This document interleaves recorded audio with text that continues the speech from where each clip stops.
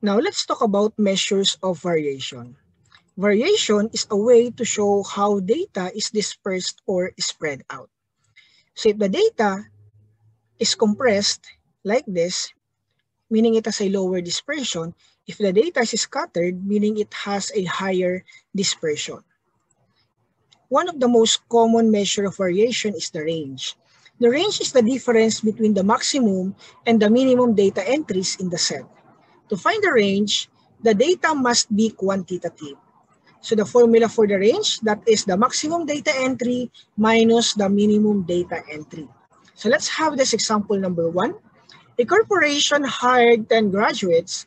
The starting salaries for each graduate are shown. Now, find the range of the starting salaries of the corporation. So the salaries are this in thousands of dollars.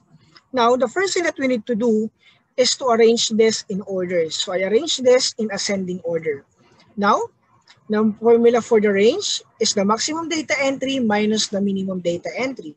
The maximum data entry here is 47, and the minimum data entry here is 37. So that is 47 minus 37. The range is 10, meaning the range of the salaries is $10,000. Next measure of variation is the variance. So we have two formulas for the variance, one for the population and the other one for the sample. Another measure of variation is the standard deviation. So the standard deviation is just the square root of the variance. So let us find the variance and the standard deviation of sample number 1. So a corporation hired 10 graduates. Now, the starting salaries for each graduate are shown. So starting salaries for corporation in thousands of dollars are this. Now, the population here is 10. So the first column, that is the salary, that is our X. The formula of variance for population is this. So we need the mean. So the formula for the mean again, that is the summation of X over the total number of population. So we need to add this. So the total when we add this is 415.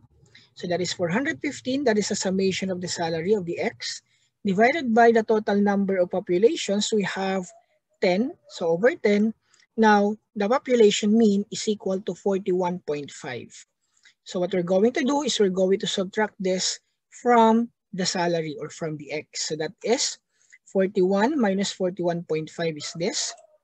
Next, 38 minus 41.5 is this. Okay, do the same up to the last data entry. That is 42 minus 41.5 is 0.5. Now, we need to square the deviation. So meaning, negative 0.5 times negative 0.5, that is 0.25. Negative 3.5 squared is 12.25. Negative 2.5 squared is this. So do the same after the last data entry. Okay, so that is 0.5 times 0.5 is 0.25. So what we need is the summation of the squared of the deviation. So we're going to add this. So adding this, the total is 88.5. So that is now 88.5 divided by 10. So 88.5 divided by 10, the variance of the example number 1 is 8.85. Now let's find the standard deviation. So the standard deviation is just the square root of the variance. So we're just going to get the square root of 8.85. Now, the standard deviation of example number 1 is 2.97. So let's have another example.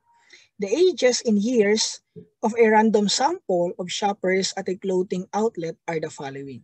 So random sample, so meaning the formula that we're going to use here is the formula for samples. Okay, so the first thing that we need to do is to, again, write this, okay, in the table. So the first column, that is the ages. So these are our X or the data. Then we have the deviation, that is X minus the X bar. This is the sample mean. Then square of the deviation. So let's have it here. So this is the formula of the variance for samples. Now we need the sample mean. So the sample mean, that is equal to the summation of X over the total number of samples. So we need to add this. So adding this, that is 166. Now, so this is 166 over the total number or the number of samples, that is 10. 166 over 10 is equal to 16.6. So this is our sample mean. So again, do the same. 16 minus 16.6. That is equal to negative 0.6. 18 minus 16.6. That is 1.4. So this is the x minus that to the mean. Do that up to the last entry. Okay. So 16 minus 16.6, that is negative 0.6. Next, we need to square the deviation. Negative 0.6 times negative 0.6 or negative 0.6 squared, that is 0.36. 1.4 times 1.4 or 1.4 squared is 1.96. Do the same up to the last data. Okay, that is negative 0.6 times negative 0.6 or negative 0.6 squared is 0.36. So what we need in the formula is the summation of the squared of the deviation. So add this. So adding this is equal to 18.4. So that is 18.4 over the n minus 1. The n is 10 minus 1. So that is 18.4 divided by 9. So the variance for this is 2.04. Now to find the standard deviation, just get the square root of the variance. So just get the square root of 2.04, and the square root of 2.04 is 1.43. Okay, thank you.